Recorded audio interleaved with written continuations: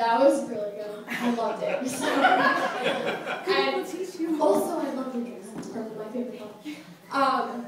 You guys definitely let loose and had a lot of fun with it. I love that. And love the lips too.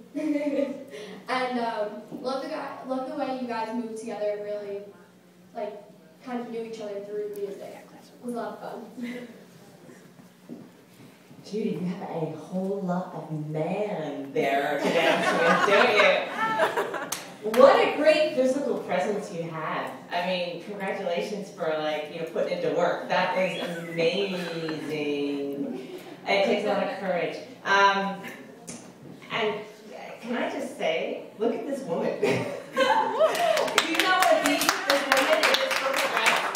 You look gorgeous. And I think if anyone has ever danced this, and even if you just kind of like have fun on the dance floor anywhere you go, it's important when you're at least dancing with a man. If you're a lesbian, it might also count, I don't know. But you want to feel like strong, like there's a strong person you're dancing with, that if he's going to lift you, he has you. He's not going to drop you on the ground. And I could see that was there, that relationship, which is really important. So that was great. You seem confident. Did you feel confident? Not really. Don't tell her that before you go on, and it'll be fine. The other thing, the thing is too, is this is why everyone should be taking classes at Arthur Murray, because do you see that music? You know, the music they put on, but you can dance. You can dance this kind of dance. You can dance this too. A standard dance. It can make you look really good on the dance floor to anything. And that's why dance lessons are so important and so good. Strong partner. You had great control, David. That was really, you had good control of what you're doing. It was nice to see your feet flying through a little bit more too. I would work just a little bit in your body to get it down in the hips, just a little more. Not that this is a hippie dance, I'm not saying that, but you're really good at getting your shoulders going and your feet going, but your base in between, you need to just relax, brother. Just let it like flow in there a little bit more, right? And let it live in the middle and in the groin a little bit more, and sink it down into your thighs. And this stuff is very sexy talk. I'm sorry, guys. This is what you're going to learn when you go to Arthur Murray. You're going to learn sex talk. I can't help it. It's the way it is.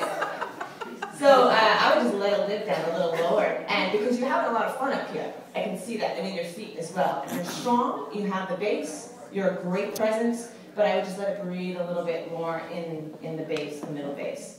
It's great. It's very good.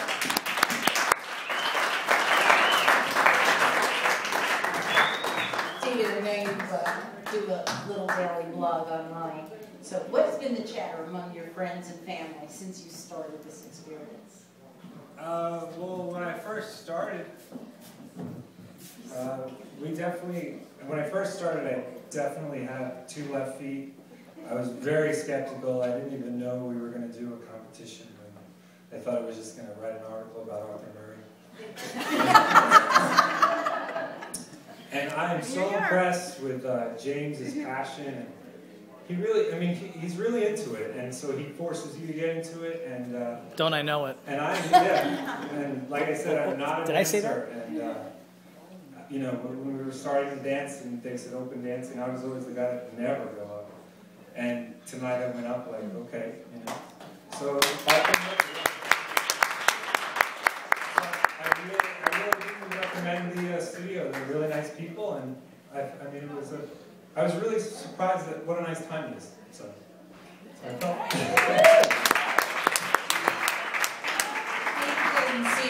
We felt too confident at the beginning, but what did you see as the instructor, as the professional? What did you see as his greatest strength that helped him to do what he did tonight? He was willing. He was willing to try. I know David had no dance background. Actually, most of the wonderful media people here tonight didn't. And samba is not an easy dance for those of you who know a little bit about dance. So he did me proud.